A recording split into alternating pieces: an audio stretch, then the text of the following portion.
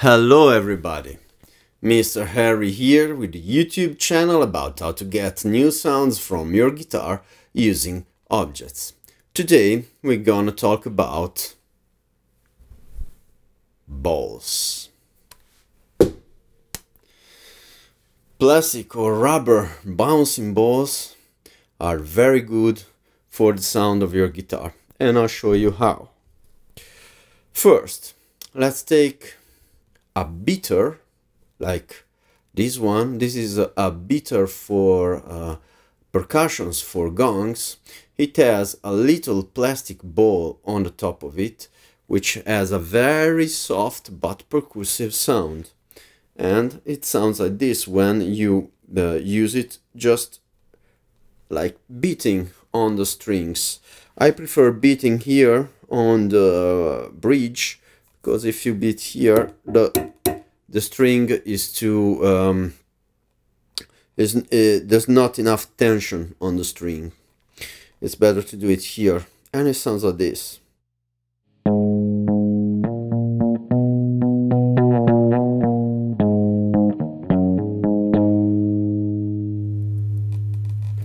Okay, you can also play two strings at once, like for example,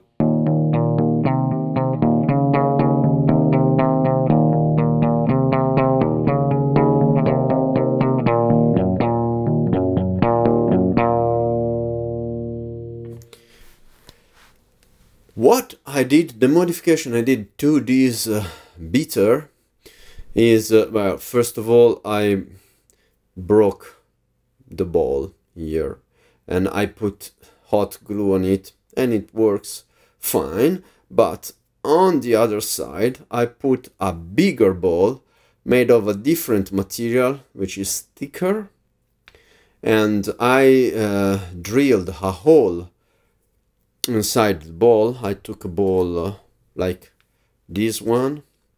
I drilled a hole inside of it, put the stick into the ball, and then put some glue, and it works very nice, and it has this sound.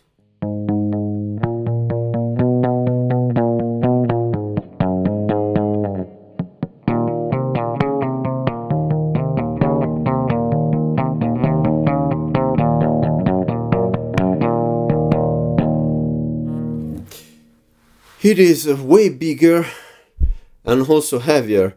As you heard, you can hear it slapping the string. It's not very good to use this with percussion.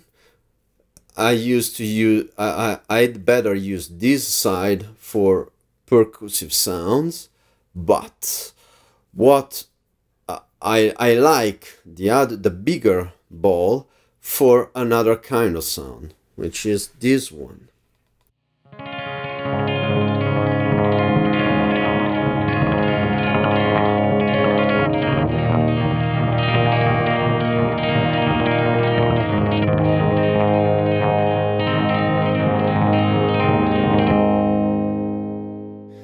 Simply you rub it against the strings, and yeah, it kind of is a strange sound. I like it a lot.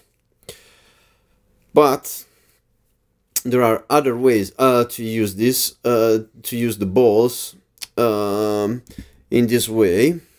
And the first way I found out was to take a ball like like this one. Okay, drill a hole. This is a ball with an attached elastic. It's a toy for kids. The advantage is that it already has a hole inside, so you don't have to drill a hole. You just need to make it larger. Once you got your larger hole, you put a thicker elastic. You just put it inside the ball. You don't even need glue. Okay, what I did is to put it here on this sucker, on this plastic sucker, And then I put it here on the body of the guitar, and I'm ready to go.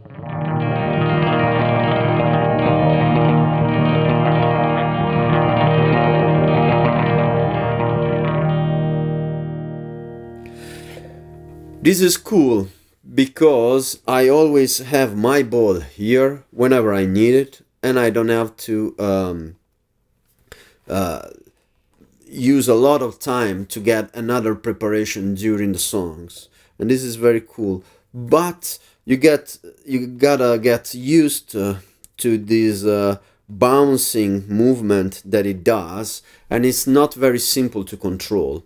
So I just took a metal tie for cables like this. We already saw metal ties for other kinds of sound, and then I drilled a hole inside the ball like this one, and I put the metal cable, the metal tie inside of it. I just put glue on it, and then it is more controllable because it bounces a lot, but it reacts to your to the movement of your hand, so you can have lots of dynamics. For example,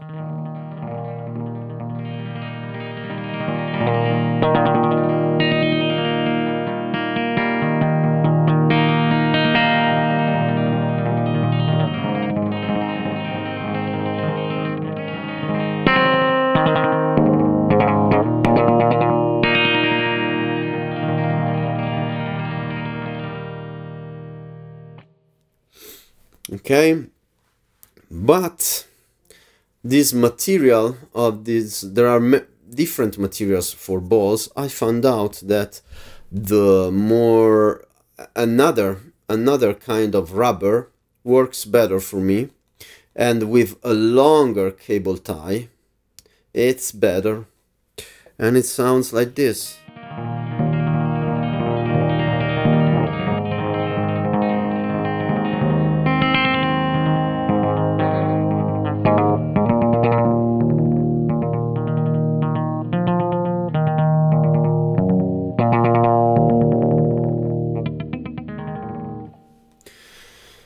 Well, now I will show you how I use this ball with this metal cable tie in my songs.